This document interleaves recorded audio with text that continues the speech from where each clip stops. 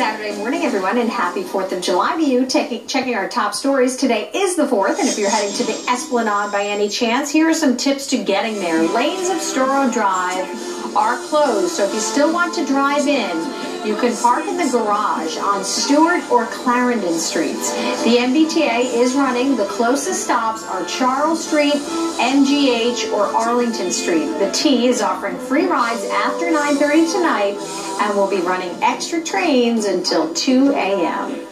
We are live on the Esplanade this morning. That's where Danielle Niles has a look at your forecast. Danielle, good morning.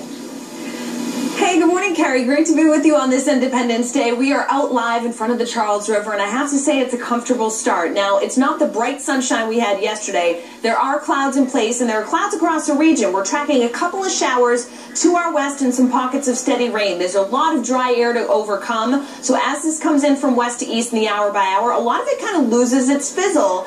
And so I think although there will be a chance of a shower, anything that does come through will be brief and passing here later on today, and skies actually partially clear out for fireworks time with temperatures falling through the 60s. So, Carrie, it's great. The crowds are starting to come in, and the hat show right behind me. I'm pretty excited for the festivities later on tonight. Yeah, all is quiet now, but that'll change. Thanks, Danielle. We'll be back in 30 minutes with another update.